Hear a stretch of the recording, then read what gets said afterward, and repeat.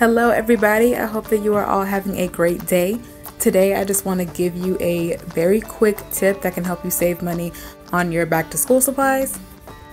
So before I make any purchases, I always like to go to different stores and do some price comparisons and also look online to see which stores have the best deals on school supplies. And in my opinion, Walmart has some of the best deals on back to school supplies right now.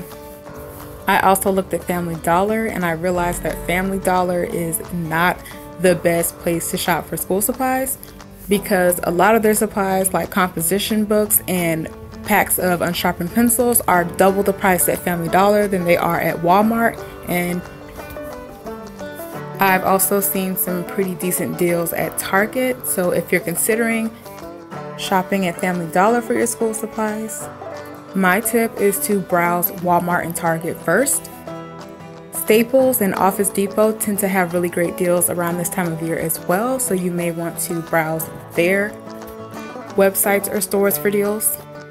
I also know that sometimes people have to do the best that they can, so if Family Dollar is the closest store to you and that's where you have to shop for supplies, then of course go ahead and do that.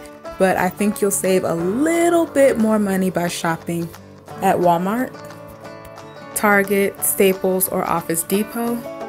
And that is all I have to say. Thank you so much for watching. If you like this video and want me to continue to make more like it, please give it a thumbs up and subscribe to my Fuchsia Babe YouTube channel. Have a great day.